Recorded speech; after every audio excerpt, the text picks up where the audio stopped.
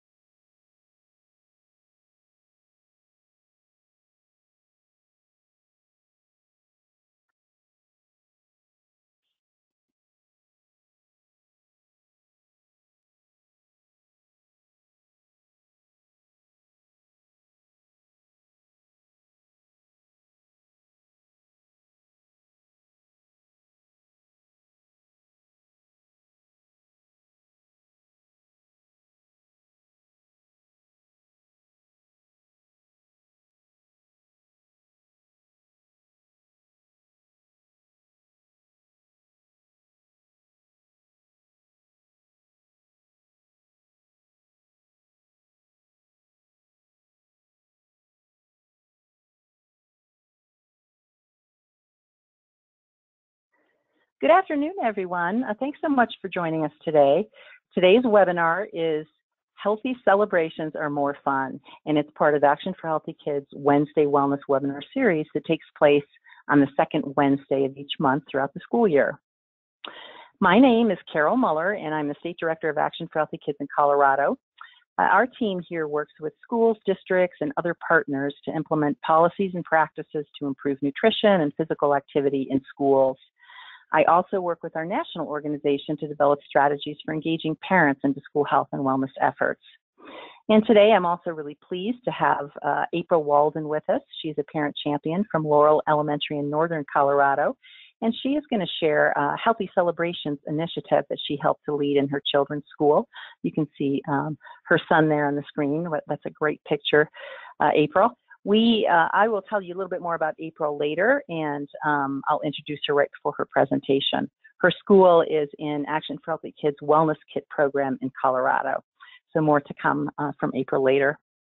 So let's review some logistics before we get started. You should see a control panel on your screen. Usually it's on the right side. You can use your telephone or speakers to listen to the presentation, but know that everybody will be muted to avoid static and background interference. You should see a dialog box at the bottom of your control panel. You can type questions into the box as we're going along. And Denise Marcus from our Colorado team is also sitting in on the webinar, and she'll be fielding any questions that come in. If we don't get your questions answered during the presentation, we'll be sure to follow up with you via email following the webinar. The webinar is being recorded. We'll send out links to the recording, the slides, and the resources that we mentioned about 2 to 3 business days after the webinar to the email address that you registered with. So let's start with a little background on our organization. Action for Healthy Kids is a national nonprofit that fights childhood obesity, undernourishment, and physical inactivity by helping schools become healthier places. We're a network of parents and students, educators, community leaders, and health professionals, and we work with schools and districts all across the country to create healthier learning environments for our children. We really believe that everybody has an important role to play in ending the nation's childhood obesity epidemic, and we have lots of great resources to help make that possible. Game On is our flagship program. It's online.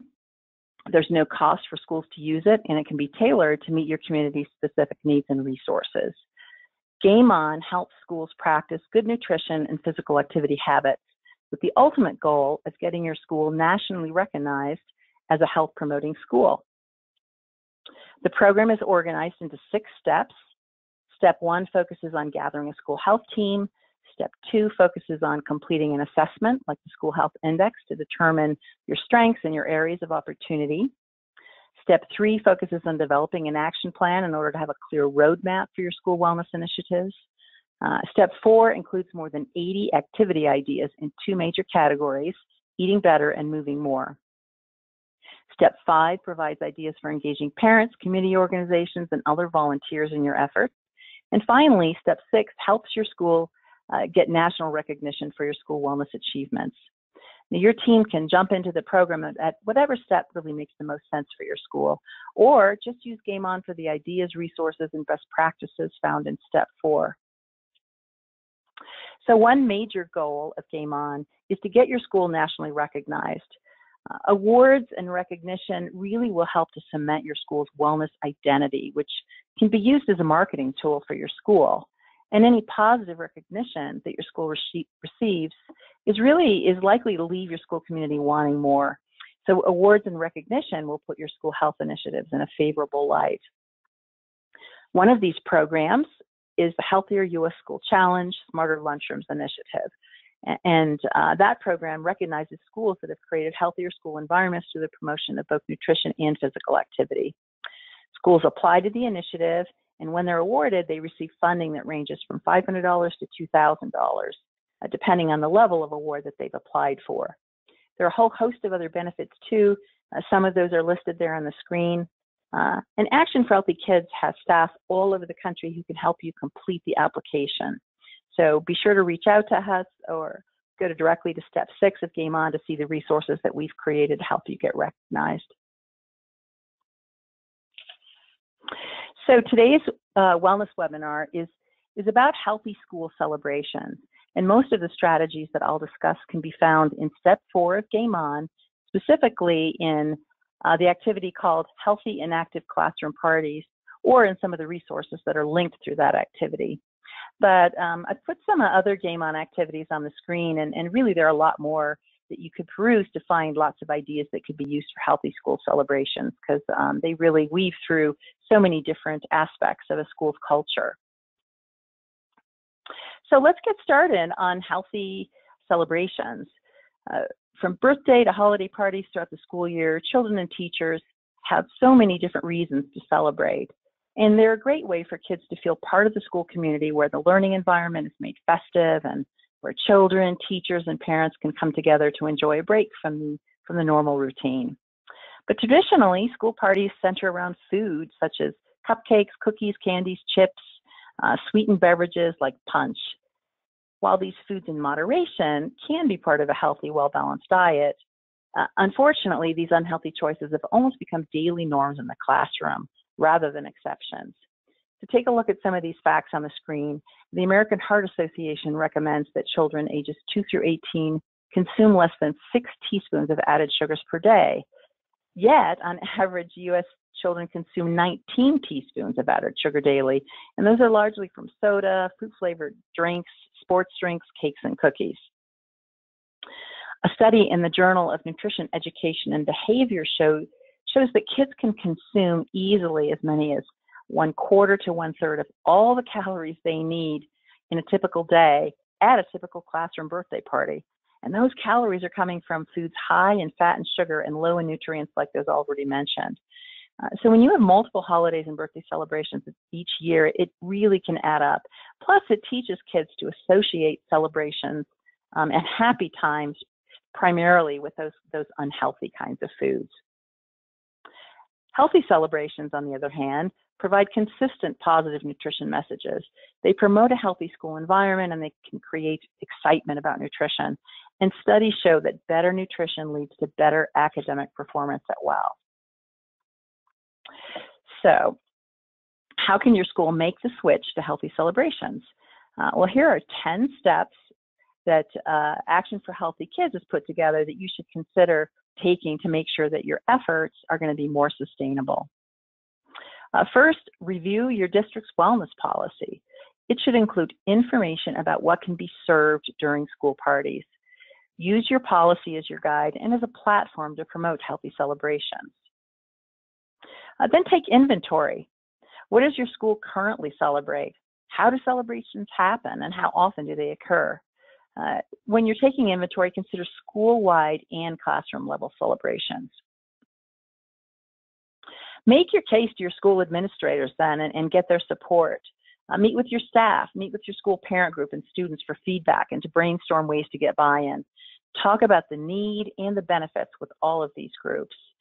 And then commit to healthy celebrations with your school community and do it in writing. Add language to your school's handbook and to your website. Next, ask school staff to make a pledge to have healthy celebrations. You see we have a template there. It's right there on the screen. You can download this from Game On and you can use it and adapt it in any way that would work best for your school. And then how about families? Send home a letter that informs parents of healthy celebrations and provides concrete, healthy ideas that they can use to celebrate their child's birthday and other holiday parties at school. We have a template in English and Spanish that you can customize with your school's letterhead and your own guidelines. And then also consider asking students for input on their favorite fruits and vegetables.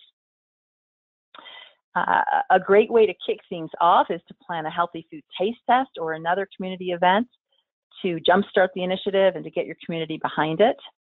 And then be sure to share healthy celebration ideas with staff at the beginning of the school year.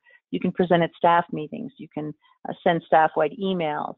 How about creating a healthy celebrations folder on your shared drive and putting tip sheets into their mailboxes to communicate the message. And last but really important, know that sustainable change happens slowly. If you get significant pushback from parents or staff on removing those unhealthy items from your parties, go slowly and focus on just changing one to two school-wide celebrations during the first year and then try building from there. So let's dive into some of those healthy celebration ideas, starting with birthdays. There are so many ways to make a birthday child feel special without serving unhealthy treats, and they don't even have to involve food at all. Being the teacher's helper or having special activity time with an adult, let the birthday child choose a game or activity for the entire class to do. If parents want to bring in something for their kid's birthday, you can ask them to donate a favorite book to the classroom library instead of bringing in treats. And if in your community that's not economically feasible for your families, just have the birthday child pick a book from the classroom library for the teacher to read to the class. Take a look at, there's a little a photo and a little blurb on the screen about a parent champion we have here in Colorado who led a project. She provided each classroom with a birthday box that had things inside of it that the child could, wear or get dressed up in to make the child feel special on their birthday. Another thing to think about is how often birthdays are being celebrated in the classroom. If you're celebrating individual birthdays every day or many days, try hosting a monthly birthday celebration instead of individual ones, particularly if you get pushback on removing unhealthy treats, because at least that will limit the frequency and the amount of unhealthy treats that kids are getting if it's just one time a month. What about holiday parties and other celebrations? Here are some ideas. Give children extra recess time instead of a party. That may be all they really want or need. Arrange a treasure hunt or a themed scavenger hunt around your classroom or around the school. Think about having students bring in their favorite music and have a dance party. This is a great thing to invite the principal to and other school staff. Try organizing a special community service project or invite a special guest to come demonstrate something to the classroom. To get the kids moving, set up an obstacle course or how about a hula hoop contest? You'll find lots of ideas for active games in the resources linked through Game On. And don't forget to take advantage of school and community resources.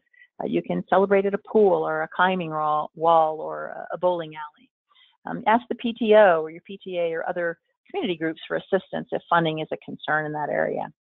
You really want to think outside the box. Children really like adventure, so don't be afraid to try something new. And Game On has tip sheets for many very specific school and holiday celebrations.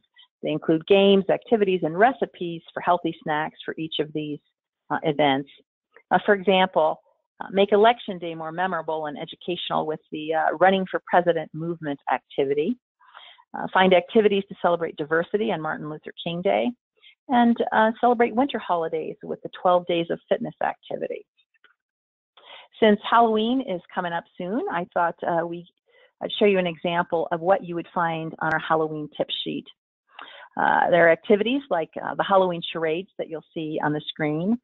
Other Halloween activities, It's Alive, Move That Bone, Blob Tag. And then there's always recipes for healthy Halloween treats, like the pictures that you see. Those are banana pops, the bananas. You also find recipes for a veggie skeleton, nature's candy, and a fruity spider. So definitely recommend you check that out. There's still some time for planning your Halloween parties for this year. And when food is part of a celebration or event, be sure to offer a variety of healthy options and promote fruits and vegetables by arranging them in a visually appealing way. If you do have treats, offer them in small portion sizes. Try cutting them in half.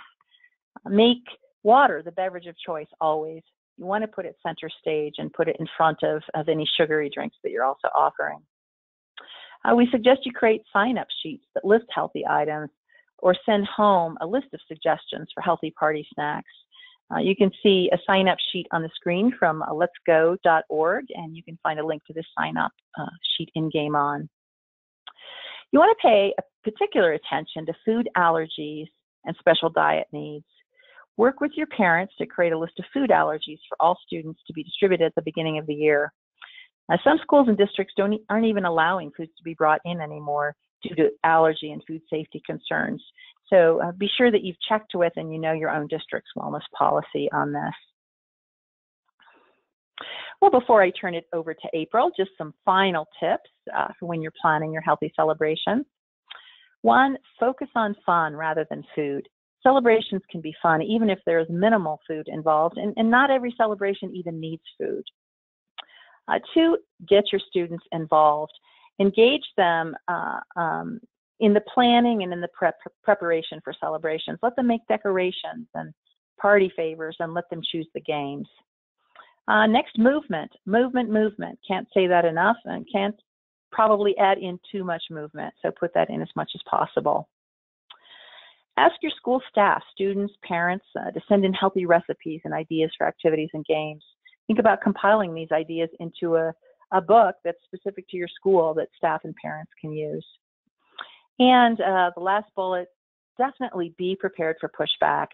You know, some parents in particular are very invested in those unhealthy treats, and they're really a creative way to express themselves and can be hard to let go of traditions that have been around for a long time. So figure out how you're going to navigate challenges from families that don't want these types of healthy changes that you're implementing. And again, go back to the benefits, mention them. Healthy celebrations provide consistent positive nutrition messages.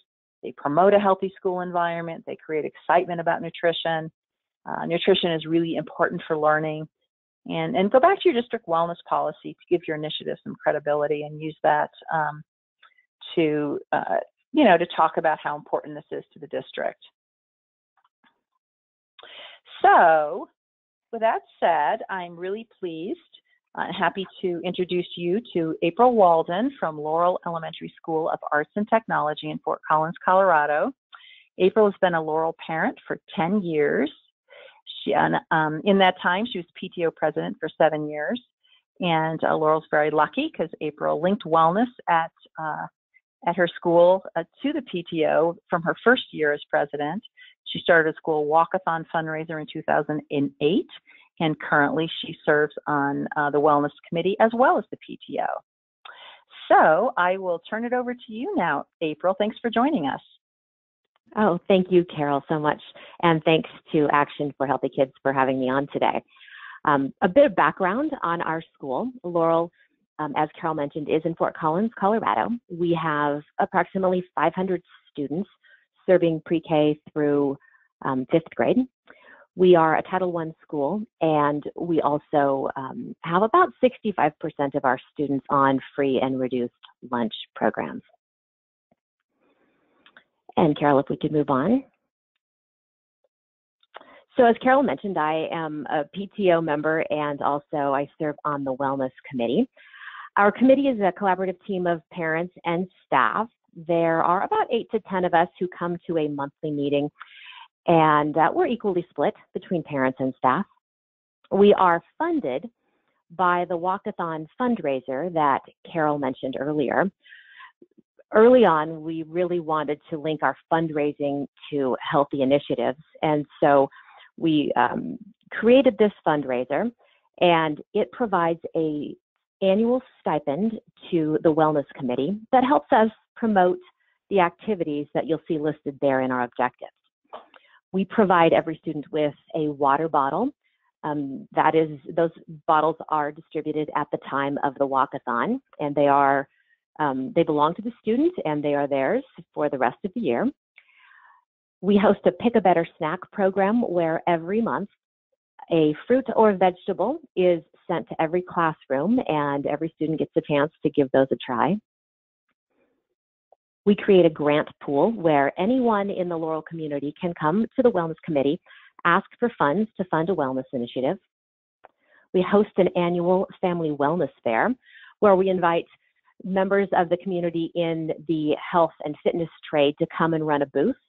We're really targeting information about healthy lifestyles to each of our families. And we also try to make it really fun by providing some fun activities for the kids during the fair, such as a bike rodeo. And then finally, we've really had on our radar the encouragement of healthy celebrations, as Carol has just spoke so eloquently about.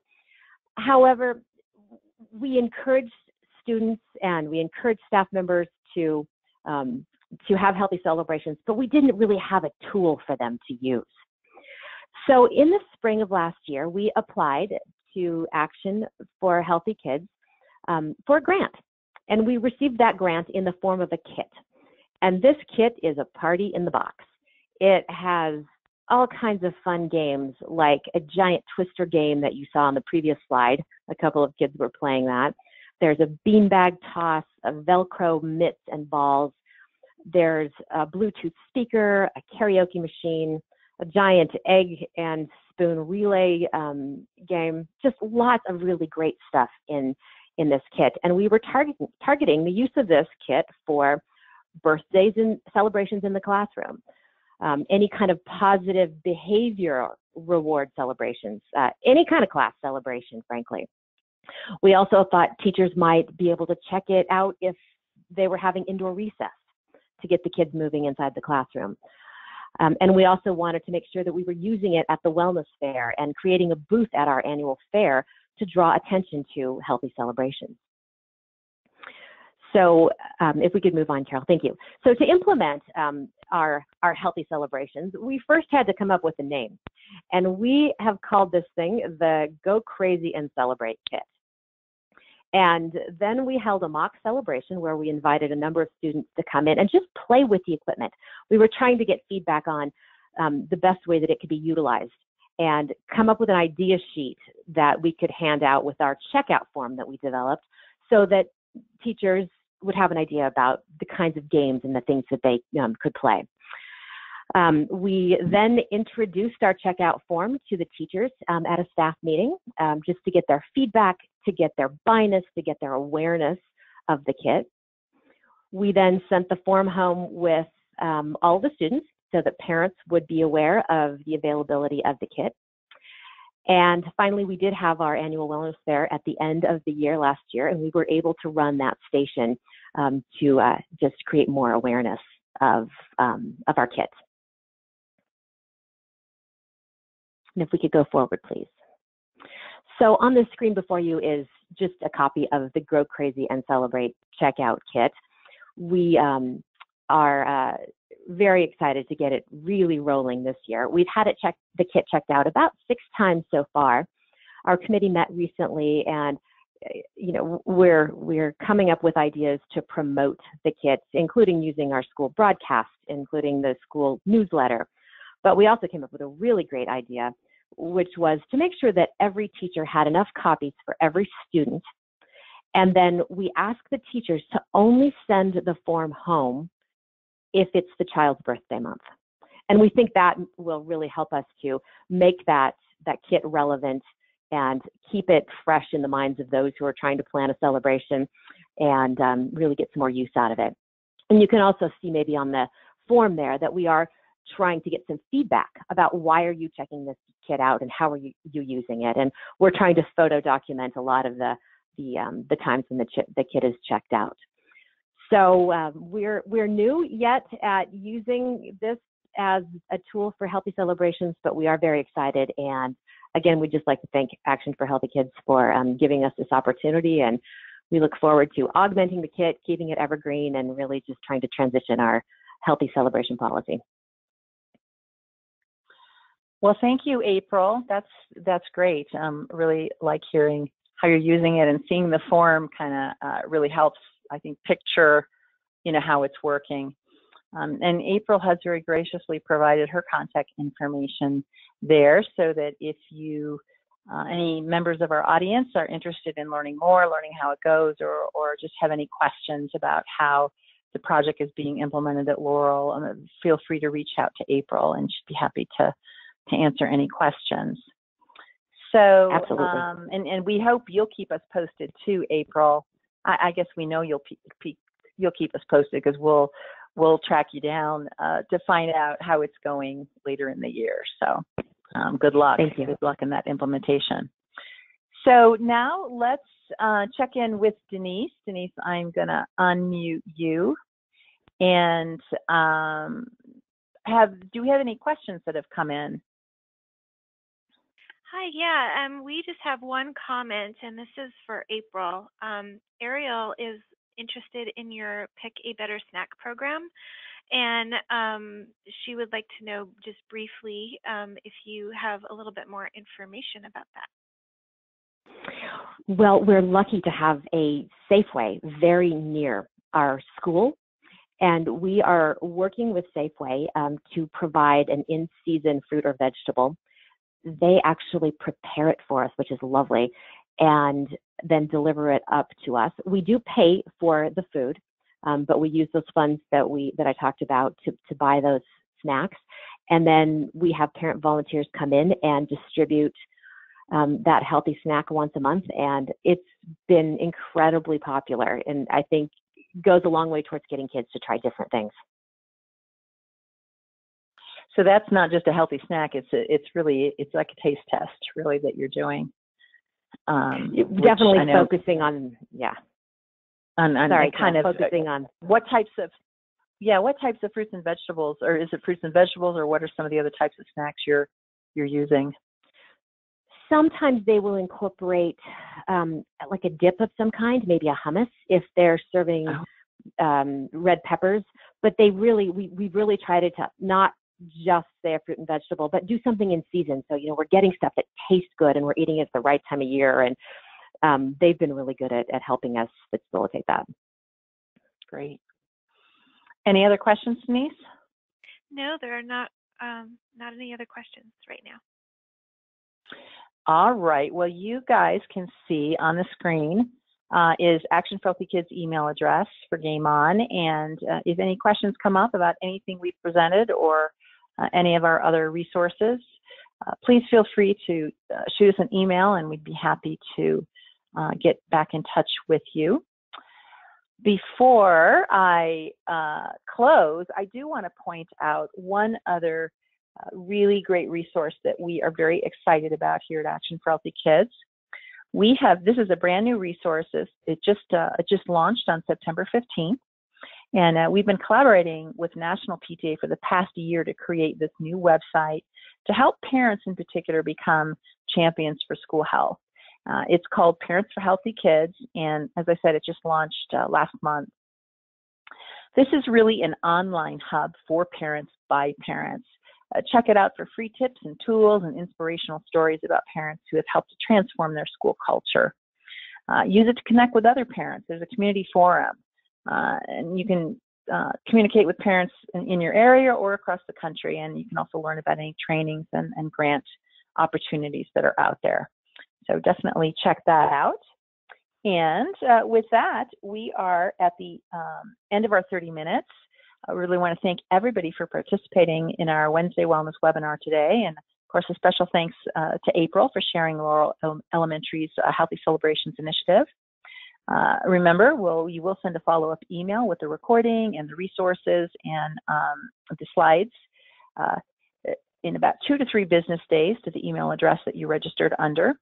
And in the meantime, please stay up to date on success stories, health tips, physical activity games, there's volunteer opportunities, and much, much more by following us on Facebook, Twitter, Instagram, Pinterest, Flickr, and YouTube. There's a lot of healthy celebration ideas on these social media channels as well. So thanks very much. Happy Wednesday to everyone. Have a great afternoon.